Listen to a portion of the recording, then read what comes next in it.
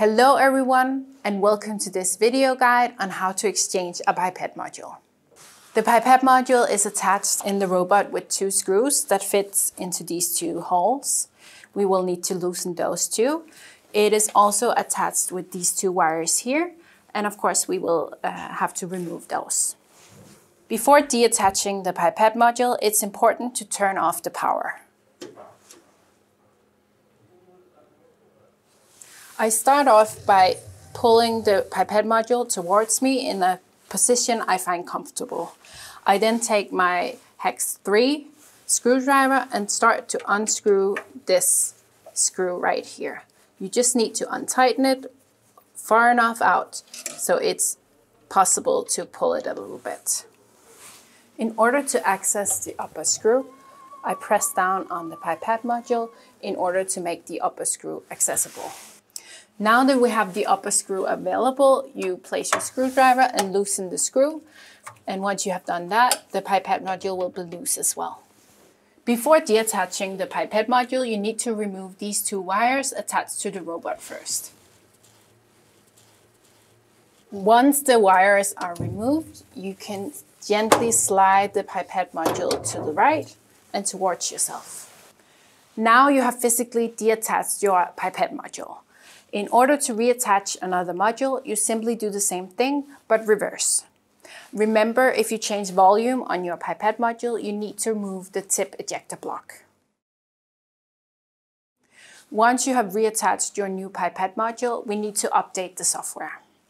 You need to be logged in as the admin account, and from the main dashboard, you go to Setup. You select Local Pipette Specs, and here you select the pipette module it is regarding. You click on Upload Pipette Specs to upload your pipette specs. And it will give you a pop-up that says it was successfully imported. The same thing goes for the liquid class. And now both of them are imported. You then go back to the main dashboard and go to Setup, and then you go to Pipette Setup. Here you can select your new pipette module. And once you have chosen that, you click Save. Then you get a pop-up saying the pipette change was successful. Once you have reattached your new pipette module, you need to check that the alignment is all right. If not, consult our alignment guide. Once you're happy with the alignment, we need to do an Xyz calibration. To do the Xyz calibration, please follow our guide on how to do so. The next test we need to do is to set the dispense tip position. In order to make it easy for ourselves, I recommend putting on the tips on the pipette module manually. From the main dashboard, you choose Low Level Control. Then you click Connect and Home. The robot will let you know on the status when it's done homing. From the drop-down menu here, you find the option called Set Dispense Tip Position. In this case, it is the right pipette, so it's pipette 1. Once it's done homing, you can click Start, and the robot would start moving and place itself above the trash.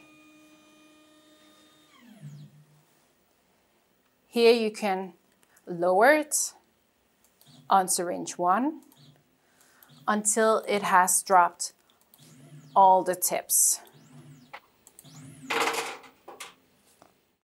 Once all the tips are off, you click Stop, and the position for ejecting the tips is now saved. The next test is to set the Mistip Threshold. Just like before, we go to Low Level Control from the main dashboard and Connect and Home. In the drop-down menu, instead of Set Dispense Tip Position, we select Detect Mistip Threshold, again for pipette 1. This will pick up the tips 4 times, and this will be done in position 11. Once you're ready, click the Start button.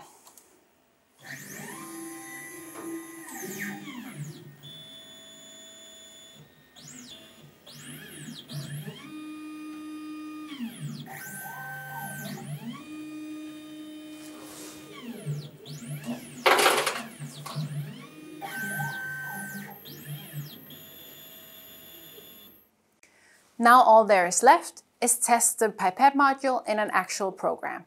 You can use the Quick Start program from the admin account, or you can use your own. That's it. Now you know how to exchange a Pipette module.